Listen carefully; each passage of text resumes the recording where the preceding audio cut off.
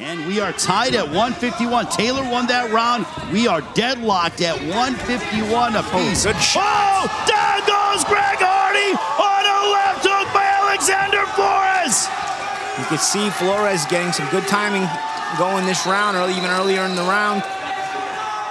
Holding his ground a little bit better, and he makes it pay, makes it count. How significant is that? You're tied, and now it is a 2-point swing for LA TenGoose. And that is a huge swing because Hardy's one of the guys that's been automatic for Dallas, and now you just won a 2-point round against him. Well, let's see if Hardy gets it back. There's still a minute left.